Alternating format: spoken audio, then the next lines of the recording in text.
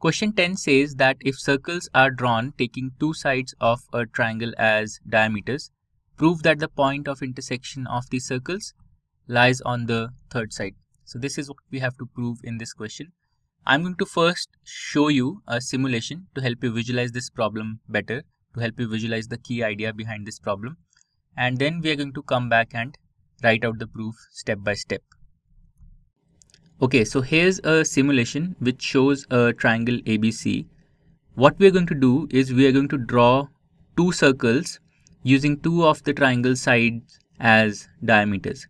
So let's draw a circle with AB as diameter like this. So this circle that you see, it has AB as a diameter.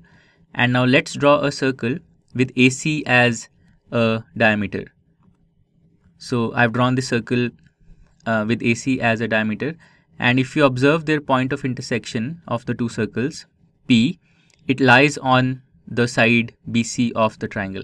And this is true even if I vary the triangle. So let me vary this triangle, and no matter how I vary the triangle, you can see that the point of intersection of the two circles always lies on the third side BC. So this is basically what we have to prove in the question, that the point of intersection of the circles will lie on the third side.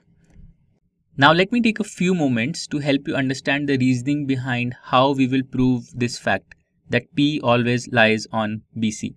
So basically what we will prove is that BPC is a straight line, and that will mean that P must lie on BC. So I want you to think about the segment that we will get if we join A and P, this segment that I've drawn here. Now think about the angle that this diameter AB, it subtends at the point P. So this angle APB, this must be 90 degrees because this is an angle in a semicircle. Similarly, I want you to think about the angle that the diameter AC subtends at the point P. So this is the angle APC, which is also equal to 90 degrees because this angle is also in a semicircle. And this means that angle BPC is 90 plus 90 or 180. So angle BPC is 180 degrees. So it's a straight line, and hence P must always lie on BC.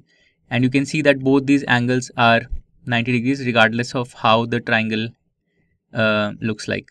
Okay, so even as I vary the triangle, you can see that both AB and AC, they always subtend an angle of 90 degree at P.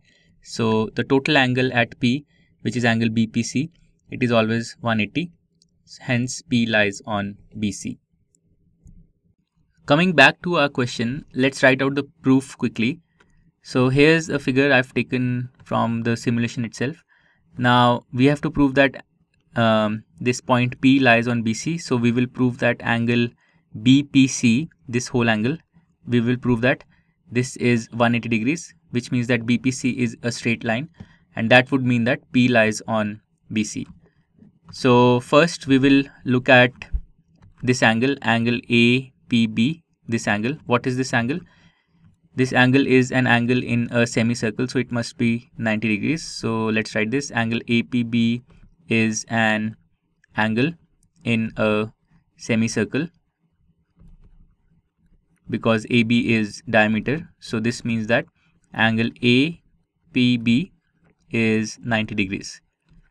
Similarly, if you take the angle on the other side, angle APC, this angle is also an angle in a semicircle because AC is a diameter for this angle. So angle APC is an angle in a semicircle, and hence angle APC will also be equal to 90 degrees.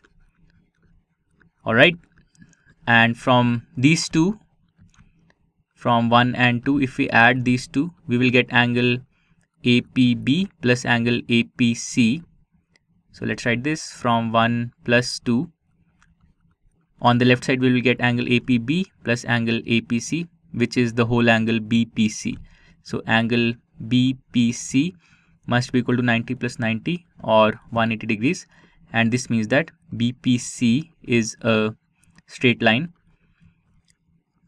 BPC is a straight line, and that means that P must lie on BC. That is the only possibility. If BPC is a straight line, then P must lie on BC. And that completes our proof that the point of intersection of these circles lies on the third side. So with this, we have completed question 10.